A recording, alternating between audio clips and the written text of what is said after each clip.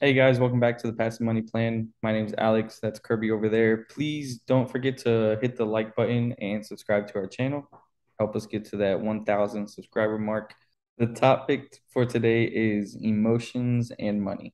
Okay, so Kirby, I mean, I understand this topic, but what would you say about this? Emotions and money. I'm just gonna cut to the chase. I mean, you already let the cat out the bag that on camera, I'm nicer than real life. So I'll just say it like I'll say it to somebody that's not on camera. Uh, Emotions and the bank account have a correlation. Uh, and it has a correlation of the more emotional you are, I don't care what, game you try to, face you try to put on in public. The more emotional you are, the lower your bank account sits. And the reason why is because money itself in general is an emotional object. Currency is just an emotional object. It's why Warren Buffett had to say, buy when it's blood in the streets or buy when everybody else is fearful. When they fearful, they're selling off their stocks because they're scared they're going to lose money. And the people that's thinking logically is, okay, they're selling this stuff at a discounted price, so I'll buy it now and weather the storm for it to go up. It's the reason why people, if you got family members and you got an auntie or uncle that's highly emotional, they're always helping people, but they always don't have no money to help themselves. And it's a correlation with that. And like I said, and I started off with saying, no matter what face you put on, I know some people that you'll think they could walk through walls, they chew on two by fours for breakfast. But when it comes to somebody giving them a sob story or they, they hear something, of course they don't, break it out as, big news because they want to, keep that tough image on the outside. They're always there to have money sucked out of them. And I say money sucked out of them because people know who to go to if they want money. They're going to go to the people that will buy the sob stories. I mean, like I'll throw one out there, like my mom. My mom, I thought she was a killer. Actually, my mom, she was mean to me, but my mom has like one of the biggest hearts ever. I mean, never seen her cry, nothing like that.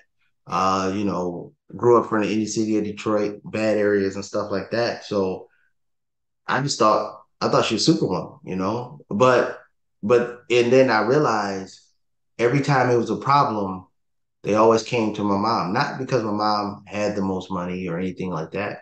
It was because my mom didn't have the willingness to say no, and she would always go and help. And then it's byproducts of that. And I always ask that if you're here, if you always helping everybody else, who's going to be there to help you when you're in need?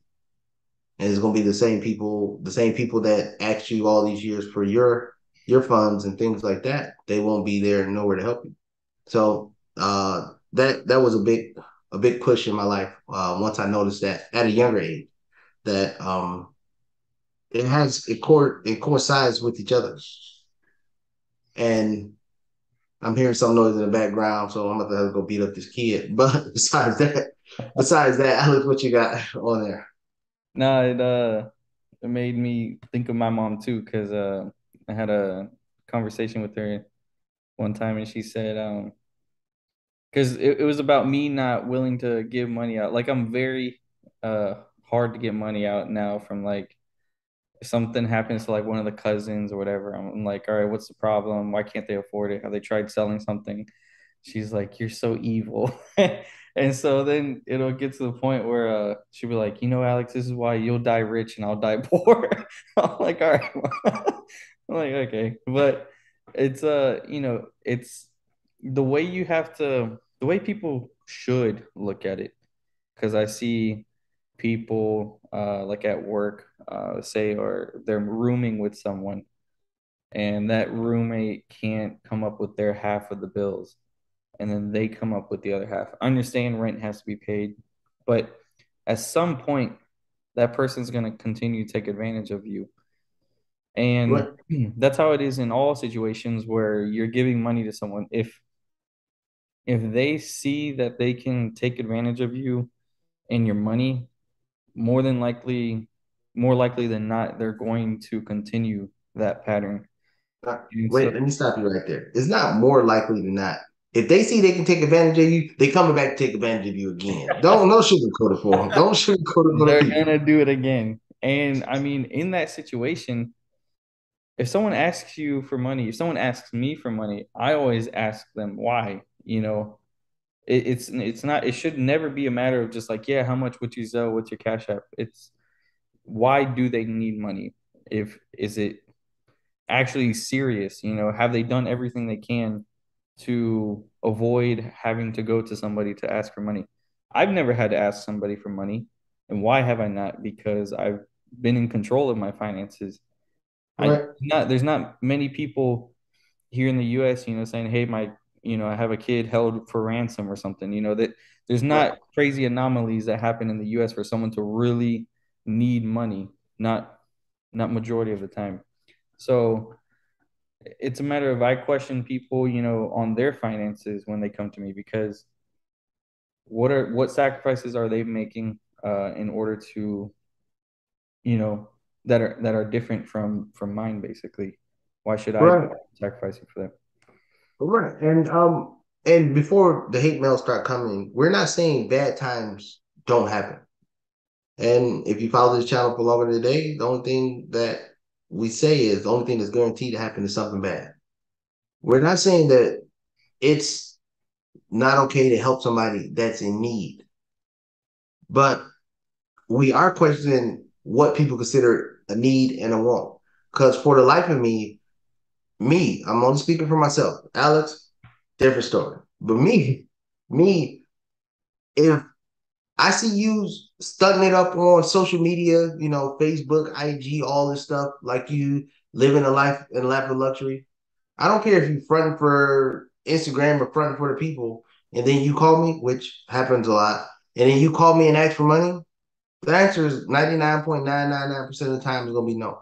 How about go sell those Jordans? You got an iPhone and you hungry? How about you eat the apple off the back of the iPhone? you have to you have to make sacrifices before you come to me. Yeah. That's just really how I look at it. You have to make sacrifices because that's what I'm gonna do. I'm gonna make sacrifices before I call you and ask you for something. It's what have I did to come up with this before just calling and saying, "Oh, I know they got it, so let me just call them and ask for it." What sacrifices am I willing to do? And that's the difference between. And I hold everybody to the same standard I hold myself. I don't think it's not just convenience. Oh, I need $100. Oh, let me call Alex. The first thing I'm gonna do is look around before I call somebody because probably I got pride. Is okay, what's sitting around this house that I can sell to make $100 right quick if I just need $100. Another pet peeve of mine is you see people, family, friends, stuff. They go on vacation. They go on vacation, and then they come the day they come back from vacation. They call to ask for money. Oh, my light's about to get cut off. You knew your light's about to get cut off before you even went on a vacation. So you should have not went on a vacation and took care of your light bill. But I can't help you there either because, and that's why we had this video about emotions are the thing that make people broke because I'm going to look at everything logically. You can't call me with anything and say, "Oh, I need money," and then come with some emotional sob story. Now I know truth from BS, and I will help out people that's truly in need. But 90% of the people that call and ask for something, they made no sacrifices to come up with the money themselves. They just say, "Oh, I'll just ask them for the money. I'll call Kirby, ask him for the money. He could pay, and I can keep living my good life. And then when my check come 2 weeks from now, then I just give them back their money and then go on." No, and I think my wife told me this: you don't give out money. You don't let people borrow money. It went something like this. When people ask you to borrow money, when you give it away and expect it like you're not going to get it back. I'm not in that mindset to be like, "Oh, I'm not expecting it back." So I'm just gonna keep everything until somebody come with a good enough reason. And again, Some people do have problems. Have I helped people? Yes. And I don't have to broadcast it and put it on Facebook and say, yeah, I just had to help my cousins see low, and then have everybody give me gratification on social media and stuff like that. But I'm not going to sit there and let people think that they can keep continue to do the nonsense in their life and think that I'm their bailout plan. I'm not the federal government. I am not. I'm not the Bush administration, Obama administration that's going to give out stimulus checks. I'm not that. If you got an issue, call them, but don't call me thinking the sob story is going to work on me because it don't. I got kids and they're crazy. And this is where money goes. The other thing too, like another reason I deny giving people money is like everyone that knows me knows that they can come to me and ask me for advice or uh, ask me what I know on investing or how to make money or how to budget or whatever. They know they can come to me for some kind of financial coaching, right? And Right. I can give them knowledge to lead them on the path that I'm on. But rather than them taking that because they don't want to make the sacrifice to do that, they would rather just have a handout. And that's another thing. That's And, probably my and biggest. the thing is, they don't understand the knowledge that you're giving them will make them more money than that, 120 bucks that they asked me for. It will continue to make them money over and over and over again. But Exactly. they don't want to go through that process. They just and I mean some people just don't have no pride. But the thing is, the people that always get caught is the people that's always emotional. Like, oh, it's a charity for this. Oh, it's a dog. Oh, it's this. Yeah. Oh, their mama's sick. Oh, no, no. Because all the time you're giving out, not one of those charities you're giving out to is gonna come and reciprocate that back. And I always look at what is my return on investment for giving out anything. I monitor my money like I monitor my kids all the time. All the time. I don't want my kids out on the street, so I'm not putting my money out on the street, just letting somebody just run willy nilly with it. Because, you know, everybody's good at paying back until they're not. And I'll probably never mentally be in a position to just be like, no. I mean, do I give away money and I know people can't pay back? Yeah. But I'm not falling for the okie doke or the sob stories that people did. And like I said, the baseline of that is I seen it a lot growing up. I seen it when I say a lot, way more than I should have growing up. People coming to my mom with the sob stories, and my mom with a big heart always helped, always helped, always helped. But when my mom was in need, those same people wasn't in sight. And I'm not talking about $5 for gas money. I'm talking lots of money where she helped and helped. And those people was never in a position to help at all. And hell, probably half of them never even paid the money back in the first place. And I wasn't replicating that lifestyle no matter what. But emotion is a big driver for why people can't hold on to money. Is because everybody's going to give them a sob story, and the people who don't have it and think emotionally and not logically are the people that's without it.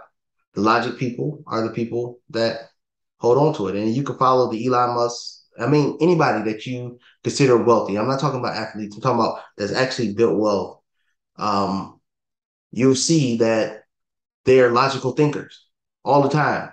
You don't see them, emotional about a certain topic or something like that. They're pragmatic, they're on purpose, on time, and logical thinkers about everything. Like if it's a cause, like, let's say Wounded Warriors, for instance, if they truly support the troop, they want to support the troops, they will do something because they want to do it. There's not an emotional heartstring getting pulled at that time. It's logical thinking the whole time. And logical thinking is what leads to success, not the emotional, oh, I feel this way. I don't go in no deal talking about what I feel. Right. It comes down to bare bones of logic, numbers, and that's it. If it don't work, if it don't work, it don't work. I don't care if, and I'm being honest, I don't care if the person I'm trying to buy the business from say, oh, my kidney about to fall out my back right now. Well, you gotta find somebody. Because I'm not doing it. I'm just not doing it. Oh, shoot. I have a GoFundMe page, but this guy ain't doing it. if the numbers don't work. I'm just being honest. That's how I look at it. Well, guys, with all that being said, don't forget to hit the like button, subscribe to the channel, leave a comment down below, and we'll see you guys in the next video.